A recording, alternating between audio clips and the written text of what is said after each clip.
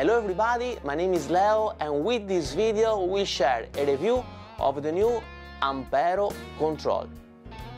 That is a fully programmable Bluetooth MIDI controller that provides us with MIDI-based control via MIDI port, USB jack and Bluetooth. Can it be like the Swiss Army knife to solve all your control needs? Let's find out.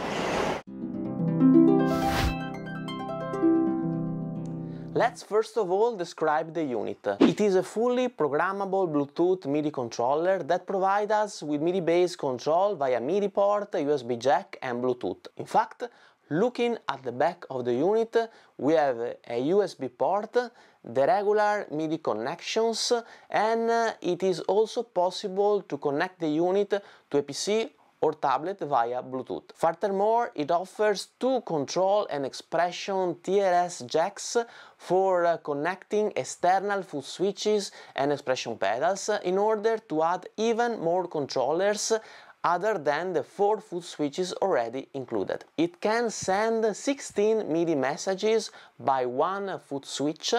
It offers 100 banks, where each bank includes 4 foot switches settings, 2 control expression jack settings and more. It has a dedicated mobile app that lets us set up the controller on the fly.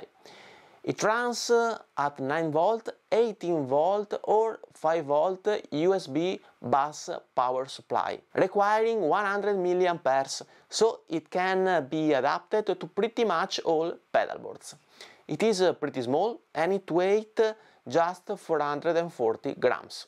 The price is around 120 euro or dollars. This was a summary of the technical characteristics of the Ampero Control.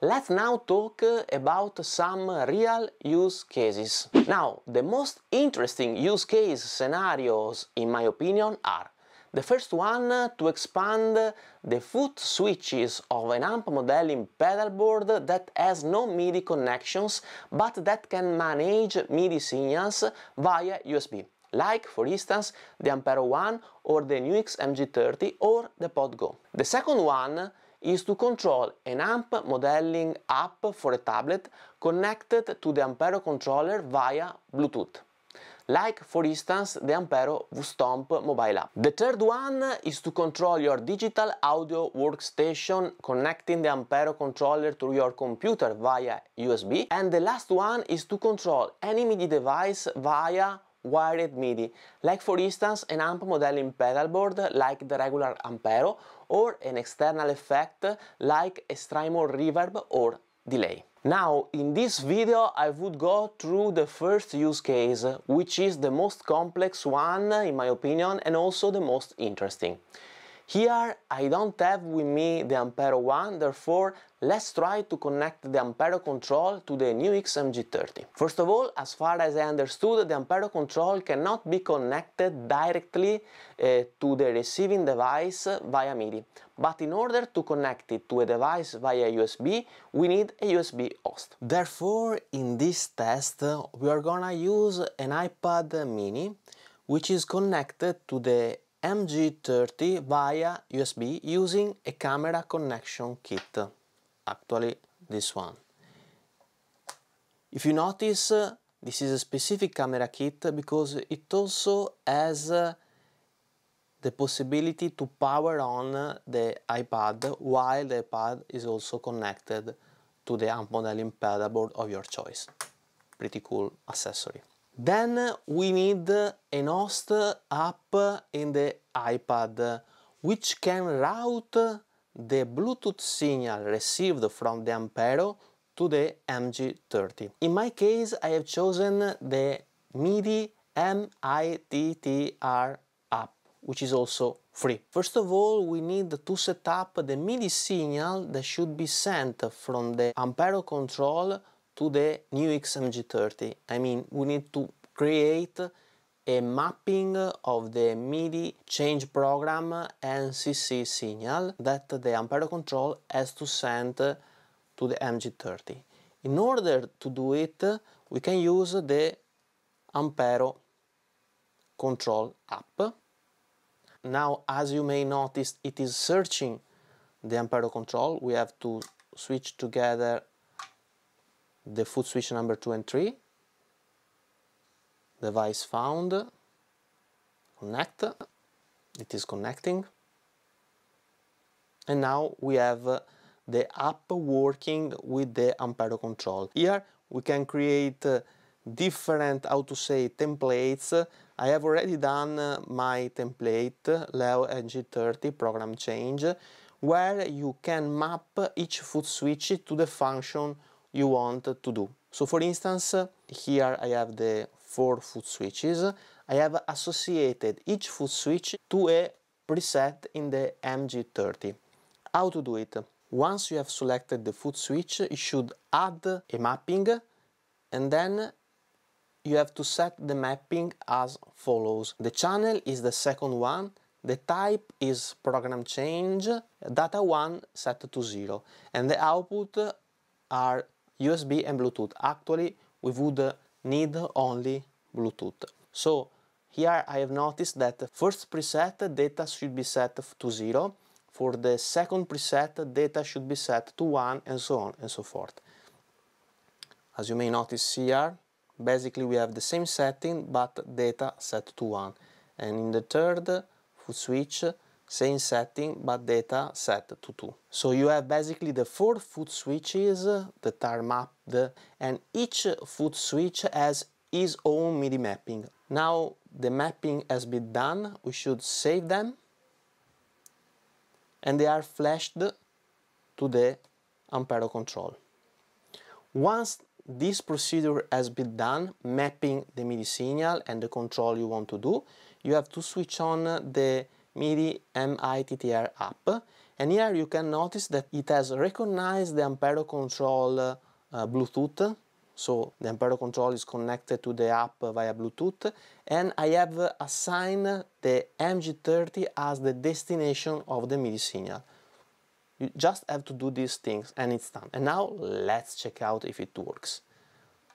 First preset, second preset, and voila, third preset, etc.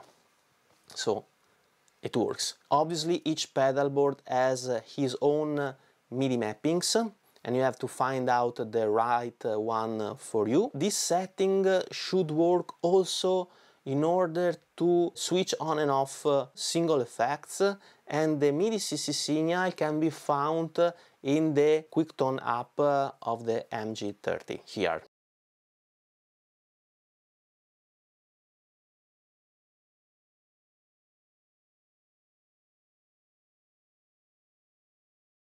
So basically we have the iPad connected to the MG30 via the USB camera kit, the Ampero Control connected to the iPad via Bluetooth, and then we have an app in the iPad that takes the ownership of the communication between the two devices. So you send Bluetooth signal to the iPad, and then the app translates this signal into USB MIDI messages that are sent to the MG30. As far as I understood, you cannot connect directly the Ampero Control to the NUX MG30. I've tried and it doesn't work even after the mapping was done, because actually you need a software, you need an host that requires a chip or a software running, and the Ampero Control does not carry this software inside it.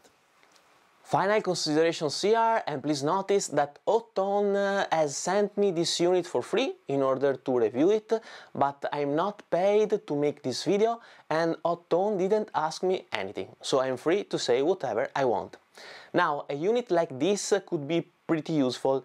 I think that the use case scenarios we have discussed previously in the video are pretty common, and this unit could solve problems we have talked about in the past, where the biggest one is, in my opinion, the possibility to expand the foot switches of a small amp modeling pedalboard that has no MIDI connections and with just 3 foot switches.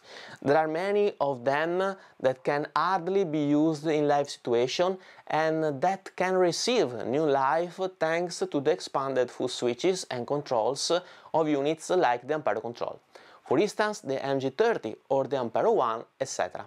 And obviously also the possibility to control an amp modeling app in your tablet is really cool and useful, connecting the Ampero Control via Bluetooth to the tablet itself. It would be nice to have a rechargeable battery inside the Ampero Control, but we have also to say that there are many ways by which you can power up this unit.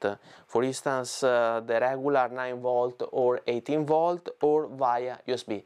So in theory, if you have a USB bank, you can power up this unit. So these were my final considerations. Please let me know in the comment below what's your opinion about this unit and the use case scenarios you are most interested in. We have now reached the end of this video. I hope you enjoyed, and if you did it, please subscribe to my channel, hit the notification bell and leave a thumbs up.